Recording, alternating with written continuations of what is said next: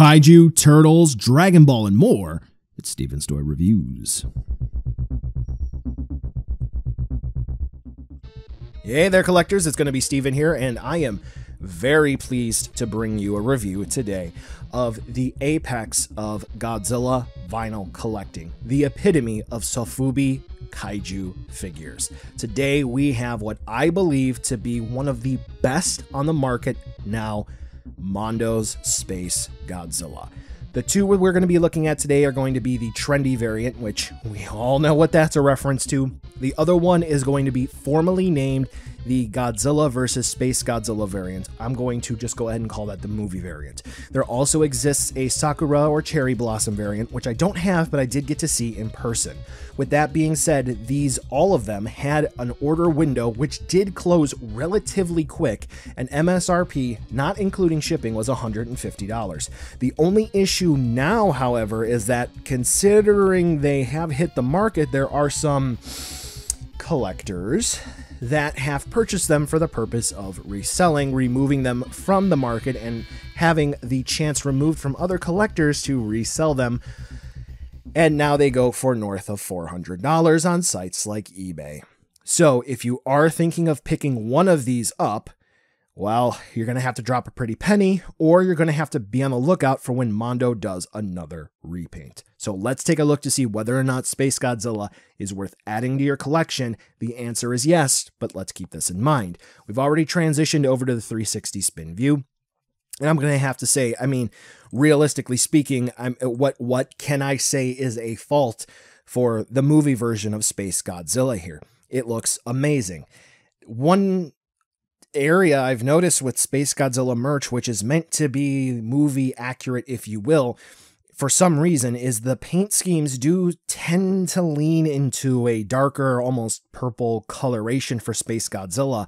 However, SpaceGodzilla is not quite that purple when we look at the movie stills and so forth. As a matter of fact, going to another brand for the SH Monster Arts, the original prototype, it was not quite that purple as well. But nevertheless, when we take a look at this figure here for what they were doing, the figure looks amazing. There is such a nice metallic sheen that comes off of this figure, and it just looks stunning. There is a pearlescent paint application for all of the crystal-like features of SpaceGodzilla, whether it's the dorsal plates or the tail tip. The teeth look amazing.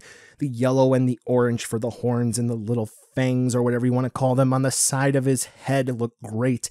One area that some folks have noted that could possibly be better is going to be the dry brushing that is going to be on the torso of SpaceGodzilla. Doesn't look all that great to them, but nevertheless, he looks good. Mine, unfortunately, has one small quality control issue on one of the shoulder crystals where it has a little nick, which is a shame.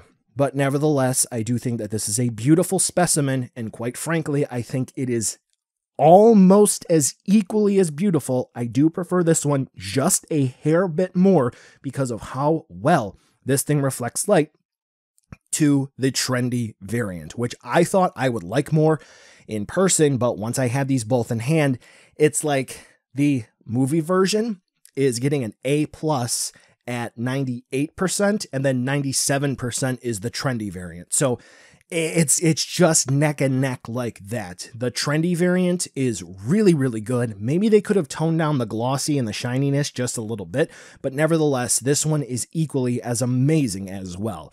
You can definitely see that everything here is really, really good. I do think that the shading on the dorsal plates, the crystals on his back, that does look a little extreme, if you will, going from just the faded shading immediately to the full on white on the crystals. And unfortunately, because of my review setup, it may be difficult to actually see the pure white that is there for this SpaceGodzilla's crystals, probably for the movie version as well. But nevertheless, I think it is easy to see here that the sculpted details are they're breathtaking, and the paint application is fantastic. I can't even get into all of the finer details, which is kind of why I'm rambling here. If you're able to see the pictures here, I can't even do this thing justice. It's awesome. It doesn't matter which paint variant you get. I'm only going to be able to show you the stock photos and maybe even the 360 spin view that Mondo has for promotional materials for their Sakura version. All of their Space Godzillas look fantastic. The only objective drawback here is going to be the articulation. What do you mean? It's a Sofubi figure. Let me talk.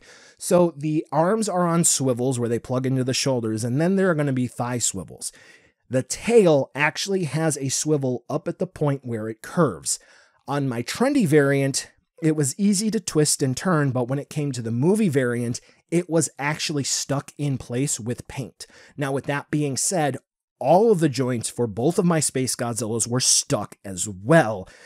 And somebody who doesn't have the knowledge how to work joints, use heat to loosen things up, or crack stuff free, if they were to get their hands on one of these very expensive masterpieces of soft vinyl figures, well, that can result in torn vinyl, which is almost what happened to my movie variant. But nevertheless, it's not an action figure, so take it or leave it. We're at the size comparison section now, so you can see how big this thing is. I would have appreciated just a little bit of a smaller size because he's not really going to be in scale, but I mean, LOL scale, right? When it comes to these sorts of things. But nevertheless, he's big, he's intimidating. Buy now, skip, or wait for a deal. I mean, this thing immediately gets a seal of approval. Whatever repaints they come out with next, I'm probably going to skip on unless they do something green. Mondo, please do not. But yes, these are all worth the purchase and they're all great. I will even go as so far as to say that any sort of issue that anyone has had with their previous releases, they've been looked at and they've been addressed here. When it came to Pulgasari, Godzilla 84, and Hedorah, they were more so hard vinyl and people critiqued them for being soft vinyl. That was corrected here. This is 100% soft vinyl. Some folks are upset that these aren't made in Japan, but nevertheless, this is an American company and they're putting their own spin on this. So kudos to everyone, credited or otherwise, on the box for making Space Godzilla and the different paint variations happen. The only legitimate critique that I have is going to go directly to Mondo and Funko, since they bought Mondo. The box is basically in a very form-fitting brown outer box, and it is shipped with only some plastic corners on it. Why? Package these better. Someone's going to get a broken vinyl figure at some point, and it's going to be a disheartening issue. These are great figures. Let's not break them. Hey collectors, that's going to wrap up the video today, and as always, thanks for watching, commenting, sharing, subbing. It all helps. I always enjoy responding to comments, so be sure to drop one down below and I will respond if I can. I do have supporters on Patreon as well, and each review gets an end card to show who is supporting each month, so here are the end cards. Camera batteries, SD cards, even hard drives. It's not possible without that support, so thank you so much from the bottom of my heart. Here's the final end card, so this way you can click subscribe, check out another video, or even check out the social media outlets. You know you want to. Before we end today, as in the description, there may be paid ad space, affiliate links, or product samples that were sent out in this video, so please check out the STR ad disclosure. Thanks again for watching, and I'll catch ya in the next video.